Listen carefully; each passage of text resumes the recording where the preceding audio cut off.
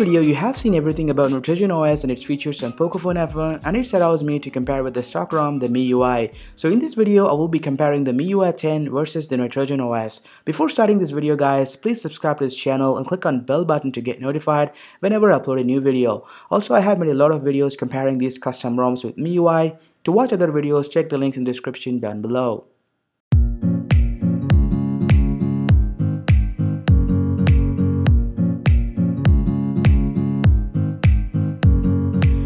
The MIUI and Nitrogen OS are two different incarnations of Android. MIUI is an OEM-made ROM, which in fact known as a stock ROM in this context. When you buy a Pocophone F1, this is the ROM, or more specifically called the operating system, which is pre-installed by Xiaomi as a default ROM. MIUI is known to provide tons of features, which lets the user to customize everything. Xiaomi regularly provides its support for MIUI by adding in new features or fixing the bugs and making the user experience better for each update. Thanks to Xiaomi, they have also released a kernel source of the Pocophone F1 to the public, which led developers to start putting custom ROM for Pocophone F1. Now today we are having a lot of ROMs available for Pocophone F1, out of which the Nitrogen OS is the one which gained huge popularity after Lineage OS and Pixel ROM on XDA. This ROM provides a stock Android experience which is super fast and currently more reliable and stable than any other custom ROMs. If you want to know more about the Nitrogen OS and its features, you can watch that video by clicking on this card here. That being said, some people like MIUI and some of them like to use stock Android on their Poco, so I decided to compare a MIUI 10 with Nitrogen OS and everything you need to know. So watch the video till to the end to find out and decide which ROM is better for you. As usual, let's start first with the benchmark results. I ran a benchmarking apps like the GEEK Bench and Antutu on both of these phones to see which ROM scores better in real world usage. So these are the scores which I got on my Pocophone F1. I want to say one thing here, the scores are sometimes higher or lower on your Pocophone F1. In this particular case of scenario, the Nitrogen OS GEEK Bench score is higher than the MIUI. On the latter, the MIUI score on Antutu is higher than the Nitrogen OS. You can see these scores are completely a mismatch. Eventually, after running a multiple times, I have noticed the scores which I got on my Poco F1 are random. Overall, all you need to know that these score doesn't affect your performance.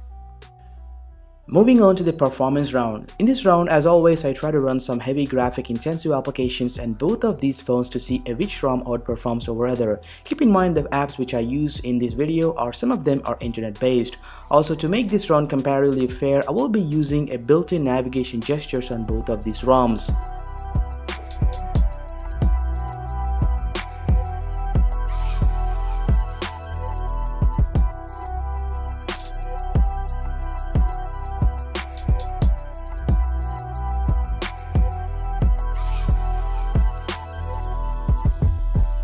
Wow, MIUI 10 finished this round first in 1 minute 43 seconds and kept all of the applications in memory and completed in 2 minutes 7 seconds. On the latter, Nitrogen OS finished this round in 1 minute 52 seconds and completed overall round in 2 minutes 10 seconds. So I decided to rerun this test again, but this time with no system animations.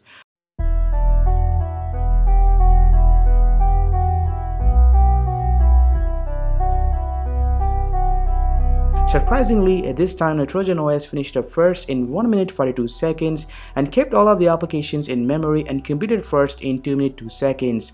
On the latter, the MIUI finished in 1 minute 42 seconds. Unfortunately, MIUI had to reload the Agent Dash application again and completed the round in 2 minutes 29 seconds.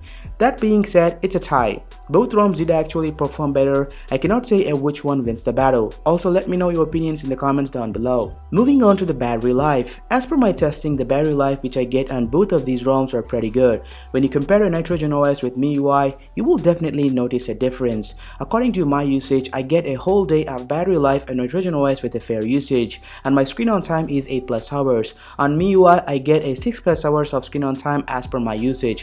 While playing games on MIUI, the battery drains up quicker than Nitrogen OS. I have also told in my Nitrogen OS video that battery life you will get on it is stupendous.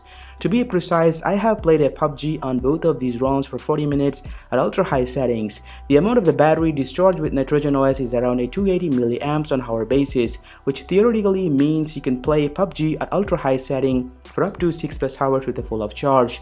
On the latter MIUI, it is used around a 360 plus milliamps per hour. So I can conclude the Nitrogen OS provides a better battery life for me over MIUI. Keep in mind the usage which I get on my Pocophone F1 will not be the same for all. At the end of the day, the battery life will be different per individual based on the usage. Finally, let's talk about the downsides of both of these ROMs. Let's start first with the low signals. When it comes to cellular data, MIUI 10 is pretty good than Nitrogen OS. On Nitrogen OS, rarely you may experience a low signal quality issues which affects your data speed, especially if you are using a dual SIM cards. Next up, fast charging. I can say Nitrogen OS is far ahead than MIUI when it comes to fast charging. The maximum amount of fast charging input current on Nitrogen OS can be around a 2900 mAh.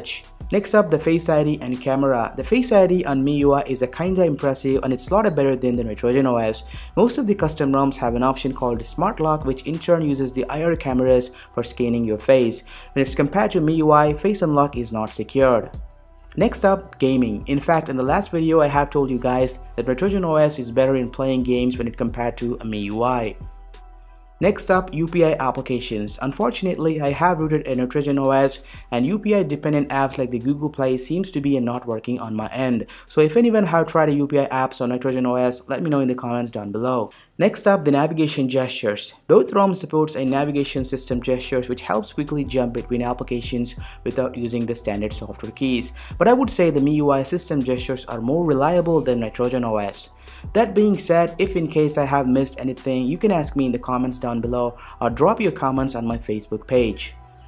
So the bottom line of this video, I can say that both ROMs are reliable and stable, but if you are planning to ditch MIUI and move on to stock Android experience, the Nitrogen OS is better choice as your daily driver. If any one of you wanted to see a step-by-step tutorial of installing Nitrogen OS on Pocophone F1, hit the like button down there. Also, if you want to see more comparison videos, comment down below. And yeah, don't forget to subscribe this channel and consider clicking on bell button.